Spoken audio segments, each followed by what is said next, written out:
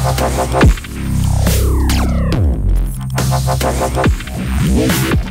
cars and they all black, got four bras and they all that. We call that ballin'. Doing this is my calling. Flow is so appalling. My phone off and she calling. I'm like, yeah, what it do? Penthouse, man, what it be? Going on, everybody, it's the SLAP Train. Welcome back today, guys, to the channel for some Forza Motorsport 6 in the background. Today, though, is not about the gameplay, it's about the audio. Now, something that, I've been struggling with for quite some time to really perfect over the years of doing YouTube. And it's something that is very tough to do with my schedule. I'm constantly on the go. I'm trying to just, conserve time as much as possible. And realistically, it is, it's not the easiest thing to do to get videos ready every single day. I'm not complaining by any means necessary. I'm just saying that the audio is half the battle of recording. You need to make sure that your audio is, perfectly in line with the gameplay. It's not too loud. I use the Elgato game capture software, so I don't have the ability to change the audio levels as I'm going. So once I've recorded it, it's pretty much set in stone unless I want to go ahead and pick out the audio in the folders and, trying to match it all up. It's time consuming is what I'm getting at. Now, recently I thought to myself, I was like, you know what, let's step up the audio game. My man Dubs, he sent me a message saying, Slap, are you ever going to get a new microphone? Now, I looked into it because obviously, like I said, I'm using a very simple setup. I have an iMac, I use Final Cut Pro, I use the Elgato software.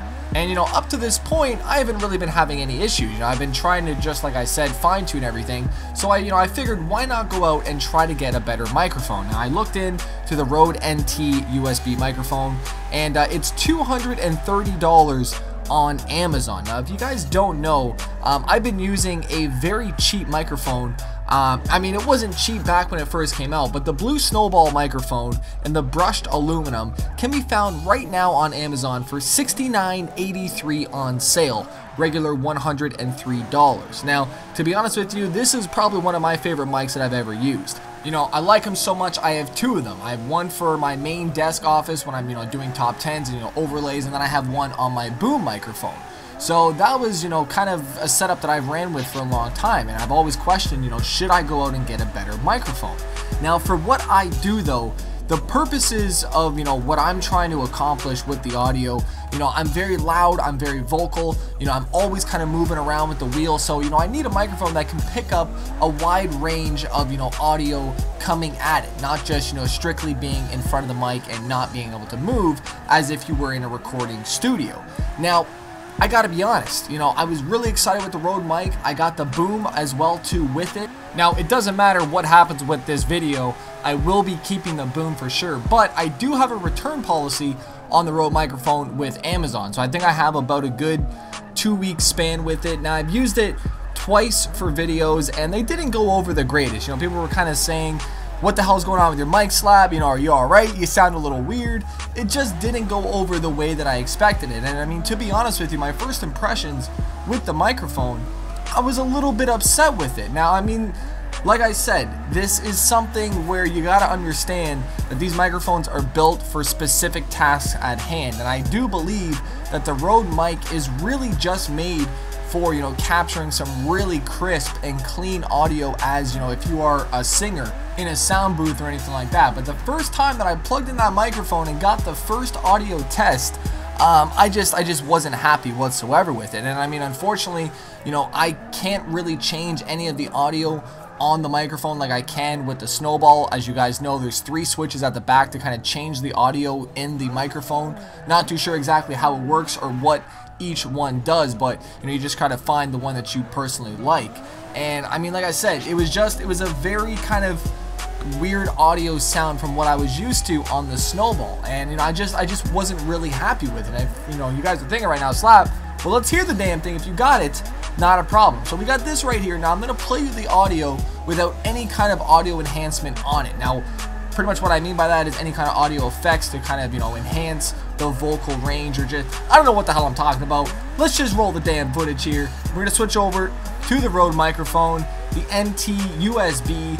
Keep in mind, this is a $230 microphone from Amazon plus taxes. So ladies and gentlemen, 3, 2, 1. So this is the Rode mic with pretty much no audio effects on it whatsoever, just a bass right out of the box, plugged it in, hit record, and as you guys can tell, you really need to be close to it. I am literally about maybe an inch and a half away from this microphone, and I feel like I'm not even really speaking loud on the overlay on the audio. It shows kind of, you know, the bars on where the volume's hitting with the frequency, and it's not even really hitting that loud. So I mean, that's the problem that I was having, where if I step back from the mic for, you know, a split second, you can kind of hear it.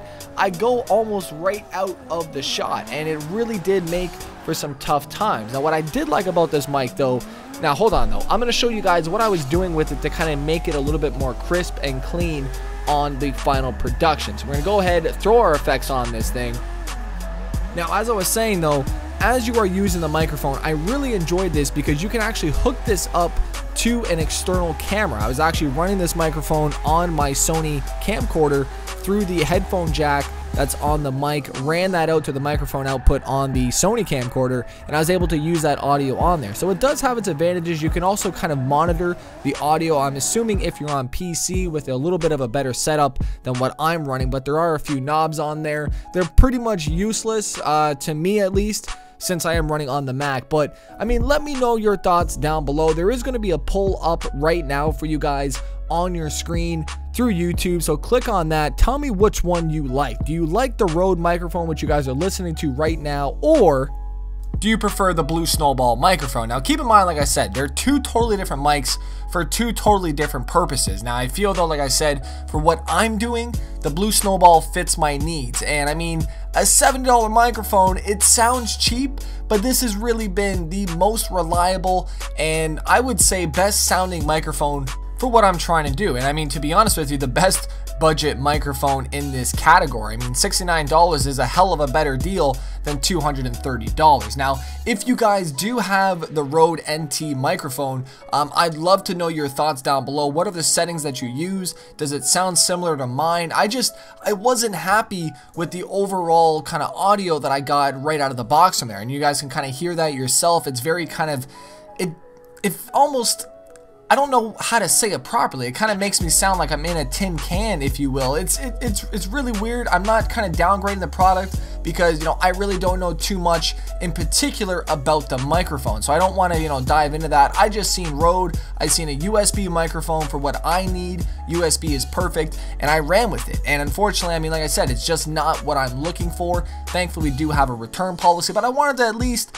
go over with you guys and, you know, ask your thoughts and opinions. Now, I'm very much an impulse buyer, and this is a perfect example of, you know, what an impulse buy can do for you. I know what you're thinking right now, Slap. Did you not do any research before buying it? Did you just go out and pull the trigger? Not at all. I actually looked at quite a few videos before deciding to buy this, and I mean, it was a hefty price tag at the end of it because obviously, like I said, I had the boom and the mic. So, you know, I knew I had the kind of safety net with the return policy, and I feel like it was, you know, a microphone that I really needed to test out with my voice and, you know, what I'm doing with my vocals to really, you know, make sure that it was going to be a proper purchase. So, I mean, at the end of the day, solid microphone. I love it.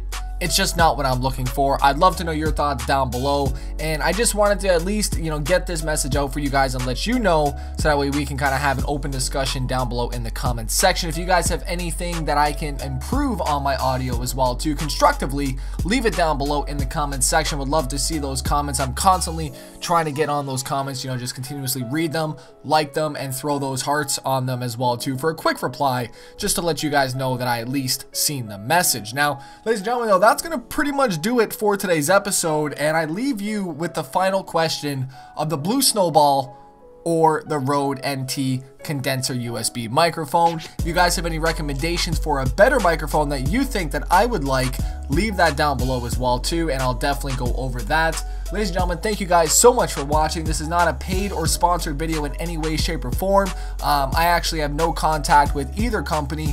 Just before you guys start pointing fingers and saying that I was paid by Blue Snowball to do this review or whatever this is, comparison, not at all, man. But I will say though, I've been using the Blue Snowball for a long time. I actually received my first one as a gift and just never really looked back on it. So I just gotta say, a solid microphone. Let me know your thoughts down below. Ladies and gentlemen, huge thank you once again for coming around for today's episode. We got a huge weekend planned. I'm pretty damn excited and moving forward for the week ahead. should be pretty damn fun, man. So if you guys have not already, make sure you guys subscribe, hit the bell down below. You guys can also follow me on Facebook, Instagram, and Twitter, all of which are found in the description box down below. Ladies and gentlemen, it's your boy SLAPTrain. I'm out.